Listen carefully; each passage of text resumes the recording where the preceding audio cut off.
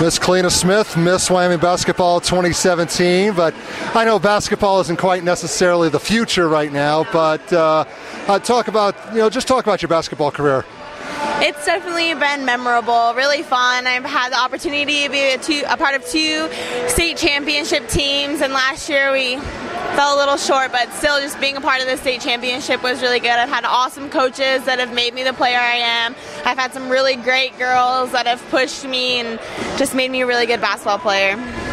Just, it was a little different when you moved from Powell over to Campbell County. I mean, not just different community, but different girls, different teammates, different style of play. What all did you have to adjust to?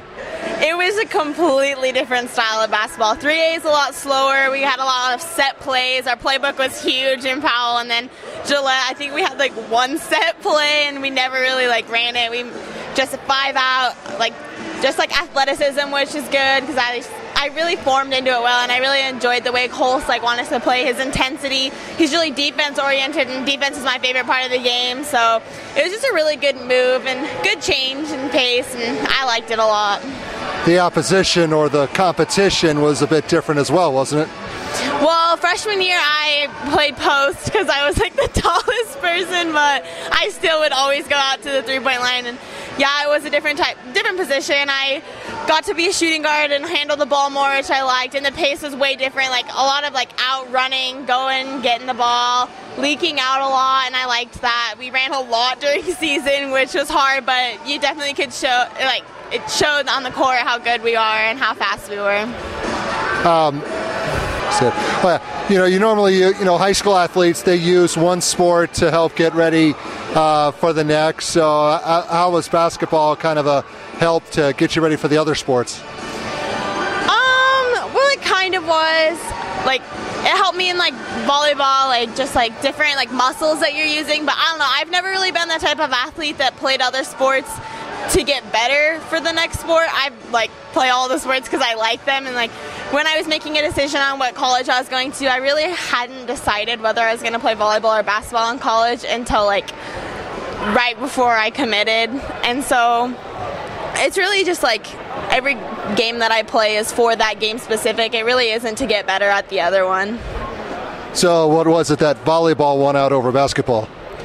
I don't know. I always loved basketball more, and then when high school hit, I loved volleyball more. But then when I went to Campbell County, Holst made me love basketball again, and I was going back and forth. And my passion for volleyball is just incredible, and the love I have for the game is just something that I feel I could go to the next level, to the next level, to the next level, just continue. That's the game I want to continue in. So that's kind of how I decided it. If I saw myself in 5 years going to the Olympics, it would be volleyball over basketball. So that's kind of how I picked it. Regardless of event, what gives you the drive to want to continue?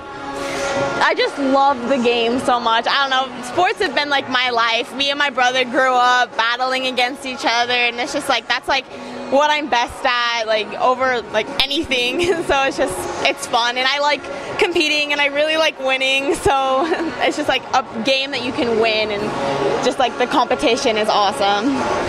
Well, Central Michigan definitely is not Wyoming or anything close to that nature. Why all the way out there?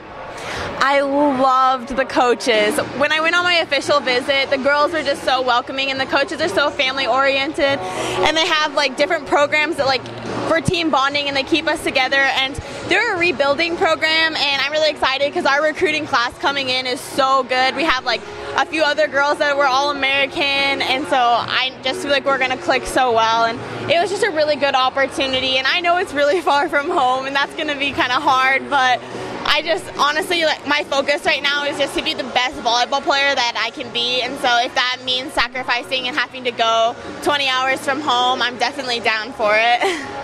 Now I asked this of everybody who goes to school out of state. While you were talking with everyone over there, over at Central Michigan, were they kind of just giving you a little bit of a hard time? You're like, oh, you're from Wyoming? Where's that?